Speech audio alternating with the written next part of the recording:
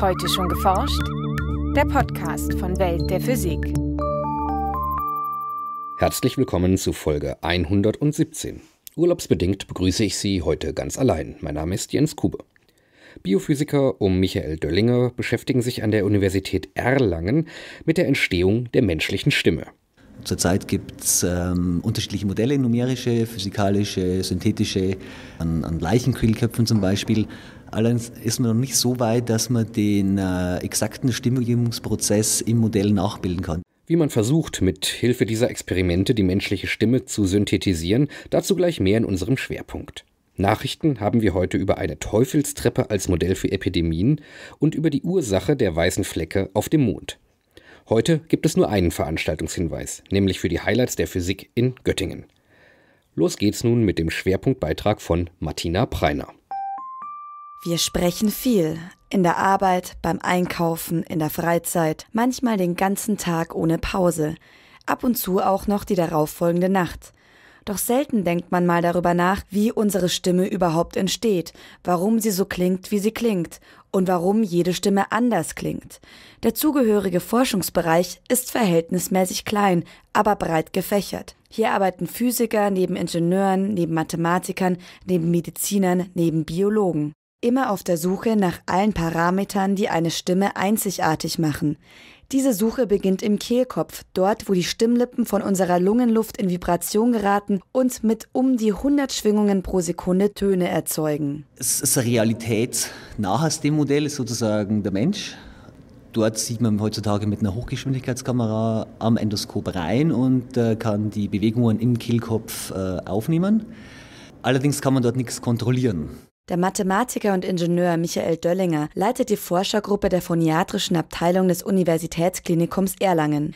Mit den von ihm beschriebenen endoskopischen Aufnahmen der Stimmlippen ergibt sich ein zweidimensionales Bild ihrer Bewegung.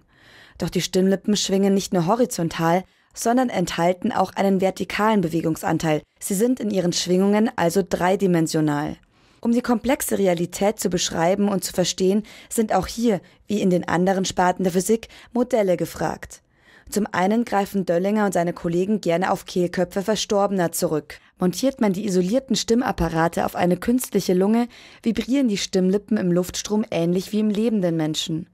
Doch hier kann man zusätzlich künstliche Straffungen oder Asymmetrien des Gewebes vornehmen und deren Auswirkungen messen. Der einzige Nachteil, es muss sehr schnell gehen. Die präparierten Kehlköpfe behalten ihre natürlichen biophysikalischen Eigenschaften nur einige Stunden. Um das zu überbrücken, ist man übergegangen, auch Modelle zu verwenden, indem man Stimmbänder oder Stimmlippen mit Silikon nachbildet im Luftkanal.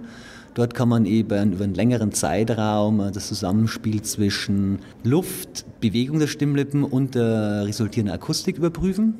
Da stellt sich dann wieder das Problem, dass man die Bewegung nicht beeinflussen kann und deswegen haben wir auch in Erlangen oder in Freiberg bei den Kollegen ein Modell im Wasser, in dem wir Bewegungsmuster definiert vorgeben können und dann eben untersuchen, welchen Einfluss definierte Bewegungen der Stimmlippen auf die resultierende Akustik haben. Reales Modell, Leichenkehlköpfe, Silikonstimmlippen im Luftkanal und Strömungsversuche, in denen Luft durch Flüssigkeit ausgetauscht wird. Sie alle dienen letzten Endes als Parameterlieferant für Computersimulationen, mit denen man hofft, irgendwann jede beliebige menschliche Stimme anhand von winzigen Parameteränderungen produzieren zu können. Oder vereinfacht gesagt, der Mechanismus des Kehlkopfes soll bis ins letzte Detail entschlüsselt werden.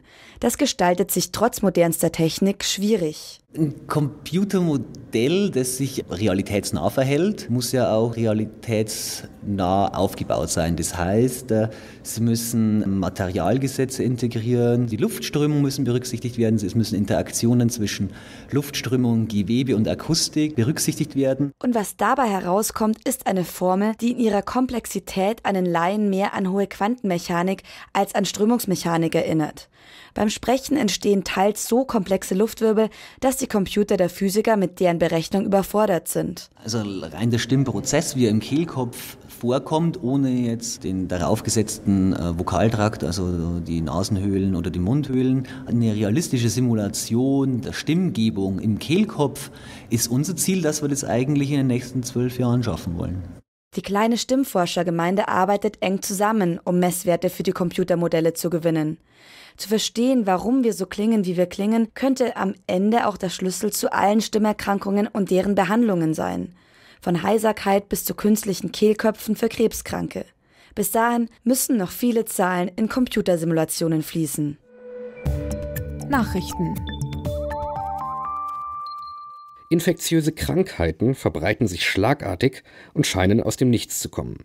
Forscher interessieren sich deshalb ganz besonders für den Zeitpunkt, der den Übergang zwischen einzelnen Infektionen und einer plötzlichen Epidemie ausmacht.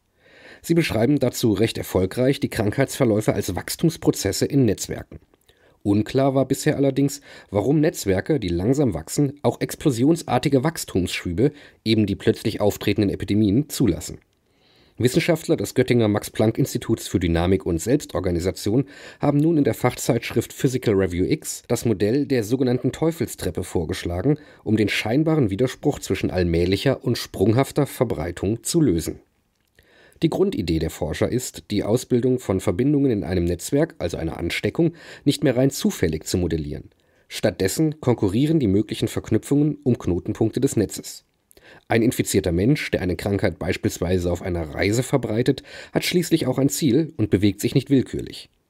In dem Modell der Forscher werden Verbindungen zwischen gleichartigen Gruppen bevorzugt und als Maß für die Gleichheit verschiedener Gruppen wird deren Größe gewählt. 2 gleichartige Gruppen könnten zum Beispiel 2 Städte vergleichbarer Größe sein oder, um bei dem Beispiel des Reisenden zu bleiben, 2 Flughäfen. Anders als bisher angenommen, könne in solchen Netzwerken die Expansion auch abrupt sein, so die Forscher. Diese Beobachtung wird durch eine mathematische Funktion, die sogenannte Teufelstreppe, beschrieben. Das Rätsel um die hellen Flecken auf dem Mond ist wohl gelöst. Viele solcher Mondflecken sind bekannt. Die größten von ihnen kann man schon mit kleinen Fernrohren von der Erde aus beobachten. Schon lange vermutete man, dass ihre Existenz etwas mit lokalen Magnetfeldern zu tun haben könnte. Aber niemand konnte bisher eine schlüssige Erklärung für sie liefern.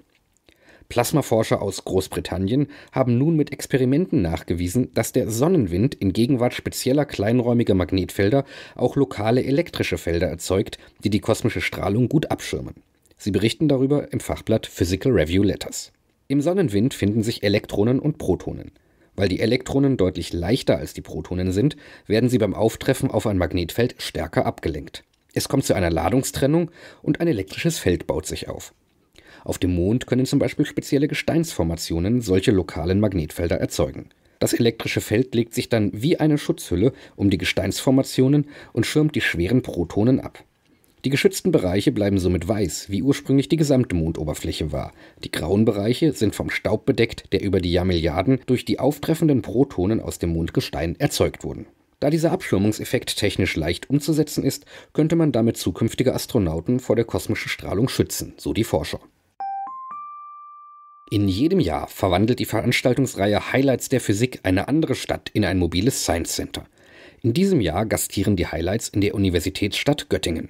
Axel Kahl, Organisator der Veranstaltung. Rund um das Gänseliesel ist eine Zeltstadt aufgebaut, die eine große Themenausstellung zum Thema Rätsel der Materie enthält, wo also von neuesten Werkstoffen und Hightech-Materialien die Rede ist. Viele Exponate sind zum Ausprobieren und Mitmachen. Viele Experten geben Auskünfte über die physikalischen Zusammenhänge.